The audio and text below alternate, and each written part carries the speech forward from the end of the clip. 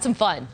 Melody Lane Performing Arts Center encourages a love for the big stage and some of our area's youngest stars. So in just a few weeks, you can actually catch this talented group as they perform Into the Woods Junior. Shari is hanging out with them this morning in the Fox 4 Lounge. And Shari, we just heard you sing. You sound fantastic. Yeah. I have bad news for you, though. You're a little too old for this presentation. Chris, my heart is broken. But you're great, you're great. Chris, you know I'm only like 3 years older than this girl right here, right? Obviously. Well, let me tell you, you're right. I'm leaving it to the professionals of Melody Lane Performing Arts Center, and these guys are so talented. So quickly, I'm here with Jack, I'm here with Cinderella, I'm here with the baker and the baker's wife, and they are presenting Into the Woods Junior. Quick summary of what the show's all about. Yeah, so basically it's a mashup of all your favorite fairy tale creatures and their adventures in the woods.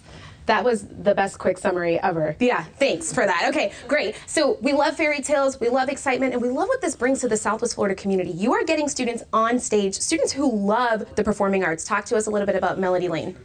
Well, that's right. We do everything from dance classes, voice lessons, acting classes, tumbling, aerial acrobatics for kids of all ages, from 19 months old all the way up to adulthood. We've had students up to 87 years old.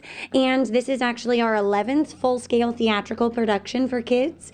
And we're prepared to do a couple more coming up in spring. But this fall, you can come check out how talented and hardworking the kids are in Into the Woods and also Mary Poppins Jr. Ooh, excellent. So if you want to catch Into the Woods Junior, that's November 14th, 15th, and 16th. That's going to be at Island Coast High School here in the Cape. But I want to give you a sneak peek. So we heard a little bit from Jack earlier, but I'm going to turn it over to Cinderella, guys, so you can get a little sneak peek of why you got to catch this show. Cindy?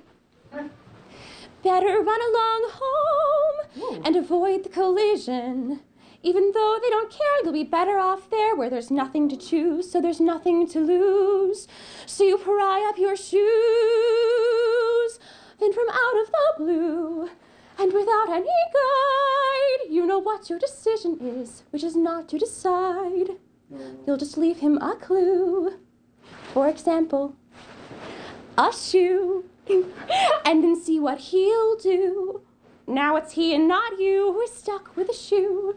In a stew, in the goo, and you've learned something too, something you never knew, on the steps of the palace.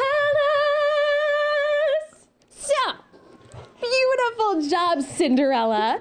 You were so great, and if you want to catch this Southwest Florida talent, guys, Island Coast High School, November 14th, 15th, and 16th. So inspired by you and Melody Lane. Thank you all for coming.